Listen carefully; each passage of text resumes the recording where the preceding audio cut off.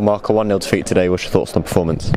Performance was fantastic. Put in a real good shift. We played some excellent football. You can see that we're improving, but we don't want to be that team, that fluffy team that comes away and plays well and loses 1-0. It was there's always areas for improvement, but we're definitely on the right path. But we're brutal with ourselves. We're not happy. We're completely, we're gutted that we haven't got something out of that game.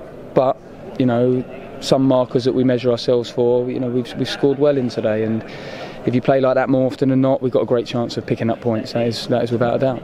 Just the one change made from start 11, Wasim comes in. What was the thinking behind that? Again, Mo's missed a lot of pre-season, so 3 games in a week was always going to be difficult, and we've got to get Mo fitter, especially for our regime.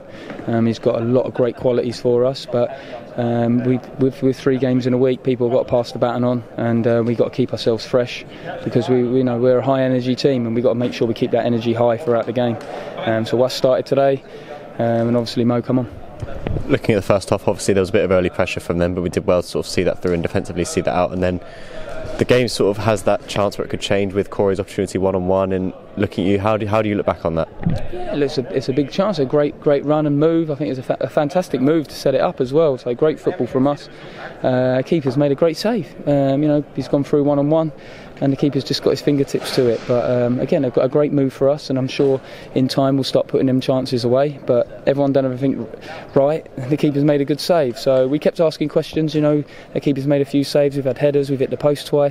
So we asked a lot of questions against a very well organised, good side here. They're well coached, and they're a fantastic team. But we gave them more than a match, and that makes it disappointing for us that we haven't took anything out of the game. How do you reflect in particular in the first half? Obviously the late goal for them that's ultimately won them the game. It must be disappointing that you concede the way we did so late on. Absolutely. Those things are completely avoidable. That wasn't a free flowing move of absolute quality. That's us switching off on the second phase, which cannot happen, cannot be tolerated. But I said we're hard on ourselves, we're brutal on ourselves. We'll analyse that, we'll practice, we'll get better. But like I said, on the whole, I'm seeing all the characteristics I need from a side that represents Aldershot. With the second half as well, obviously we come out and pretty much a hammer and tong at them. We're really going for that equaliser throughout the second half, particularly late on in the game. Cody has a chance up front for the last 10 minutes to really sort of seal it. How do you reflect on the second half?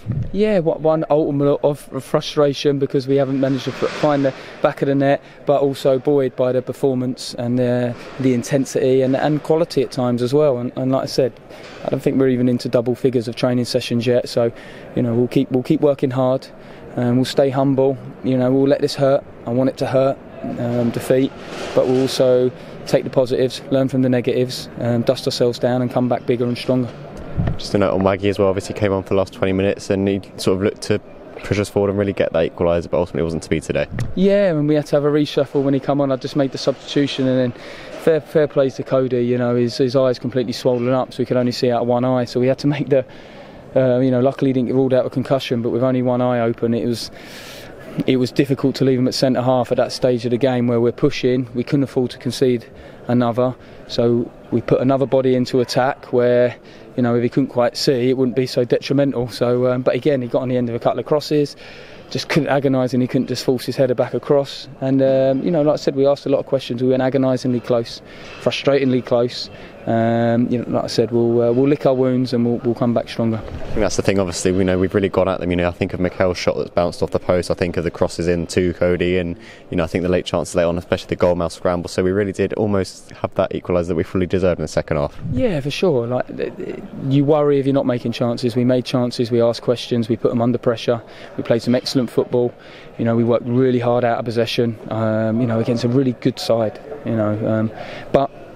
It means nothing at the moment. We didn't get the points for it, so we, like I said, we move on quickly.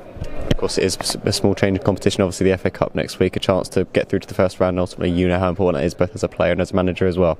Yeah, absolutely. This week is about character, attitude, and application. It's a huge game for us. The next game is always the biggest, and we need to prepare right. We need to be as professional as we can. We need to continue to improve, and not take our eye off the ball. We would be.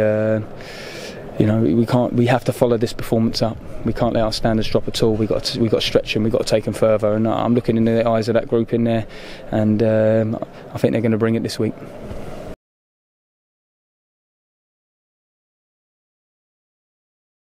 Are you in with a shot? Look below for more information. Click here for the next video and click here to subscribe.